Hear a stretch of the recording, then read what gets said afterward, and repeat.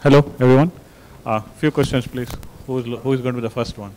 Oh, we have one. Can you please hand over the mic? Please introduce yourself and then tell whom do you want to ask the question. Good afternoon. My name is Prabhu. My question is to Peter. In your one of the earlier slides, you showed a whole lot of industries where you have given your solutions. Which is the industry which you find most complex and therefore the most challenging to install your solution, and why?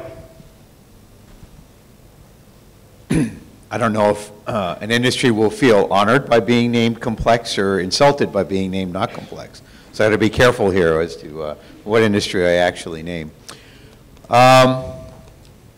Probably one of the most complex industries we deal with is the life sciences and pharmaceutical industry. They have very sophisticated batch processes. They have all of the complex record keeping and all of the track and trace kind of stuff you have to do. It's very difficult for them to go in and make changes online because all the systems are validated. The integration with the IT systems already has to be done to support all of the record keeping. So in terms of just pure complexity of getting in and doing some things with systems, I would probably say the life sciences, pharmaceutical guys are one of the more complex industries to work with.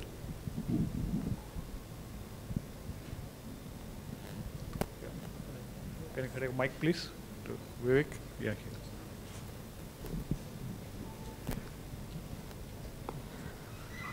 I'm Vivek Gupta from DCM Shriram, Kota, Rajasthan.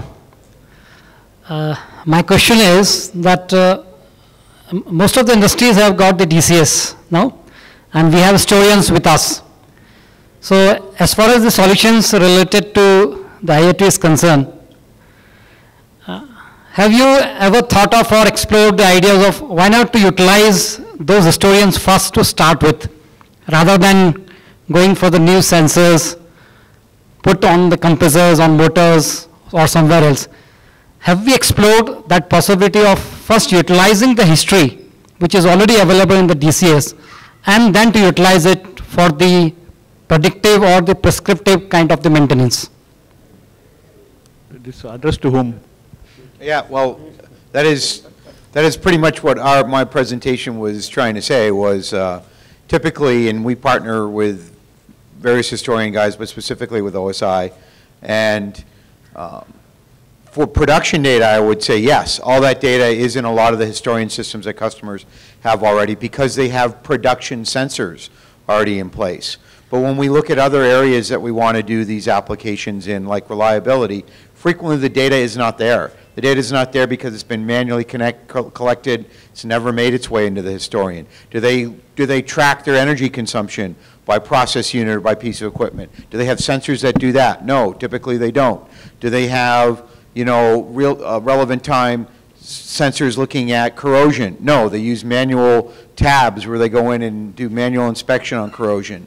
So yes, you're right, for production data, frequently that data is already in the historian, and a lot of customers already use it to do advanced process control, to do optimization, to run maybe some analytics around what's happening with their production side. But when we look at reliability, energy consumption, all these other applications, then typically they actually have to get the data they have to put the sensors in place first to get the data. Most often we find that data is then sent directly to a historian, right? So it doesn't need to go into the automation system because it's not going to be used for the control of the plant. It's going to be used by other people that are looking at reliability, energy consumption, and all these other applications. So the historians are a very valuable piece of infrastructure that are already there, but for a lot of these applications, they don't necessarily already have the data in those historians. And another aspect I would like to share is that, in fact, this is a very good idea. And the example I can share is ExxonMobil, which Andy has shared in his presentation. They have implemented using in the same DCS environment the early event detection system. So that is proprietary of ExxonMobil.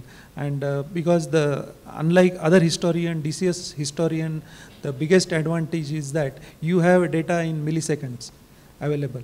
Because if you take your other historians, your OSI Pi or IP21, you have defined frequency of 2 minutes, 5 minutes, 10 minutes. So, and for if it is, the objective is data analysis and generate predictive analytics for the next shift operator, because the challenge industry is facing is a workforce. We don't have good operators in all the 24 hours shift.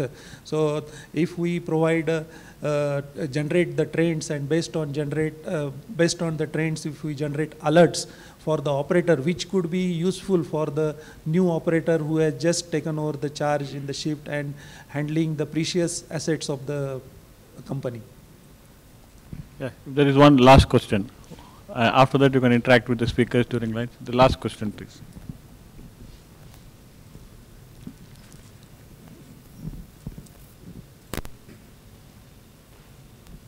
I am Sarangapani from NTPC.